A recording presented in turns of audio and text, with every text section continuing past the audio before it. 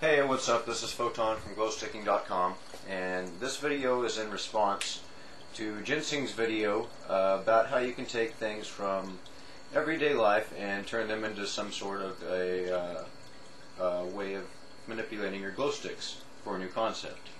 So I started thinking, what could I use to make a new concept out of my everyday life? You know, I started looking at movies in the beginning, and after a little while of looking at different movies, I thought, well, everyday life actually has some better ideas. I can look at people doing moves in movies all day long, but those moves have been done before. It looks like something else, like something that's already been done. So I thought, what about this chain link fence right here? This looks like something that you could get a concept from, because it has alternating patterns, which the glow sticks could take, and it could look pretty trippy.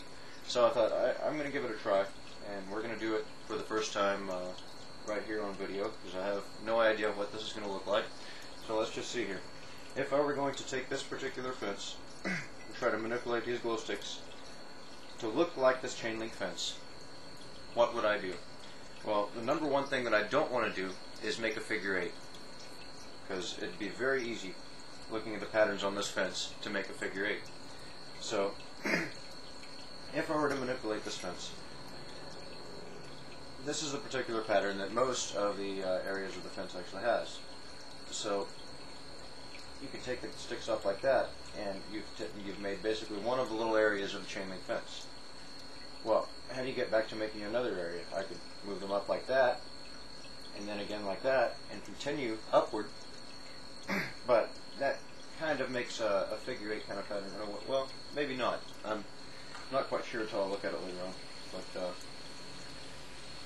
that is an idea. Now, the one problem with that is my hand comes in front of this one every time. So in order to continue to view the glow sticks from the audience's point of view, I'm going to have to find a way to move my hand to where the glow sticks are always in front. Something like that, maybe. But that's one idea. Now, to completely stray away from that, if you notice, this chain link fence doesn't just go up and down, it goes sideways. So I figured if I could make my glow sticks follow any particular area of the fence, I might be able to make some interesting looking moves. Now, it would take a lot of practice in figuring out which direction I wanted to go, but I could constantly follow these particular loops and such on this chain link fence. Yeah, if that made any sense at all. I'm just kind of rambling now because I'm following the fence and seeing what I could possibly do. So I could actually go down here, because the wires follow that direction, and turn it around like that if I were to actually follow the fence. That involves quite a bit of tutting there, but it will actually teach you really good how to tut. So if you got a chain link fence around and you want to learn how to tut, just do this. Follow the pieces of the fence. Your glow sticks will be straight, and it'll teach you how to keep them straight.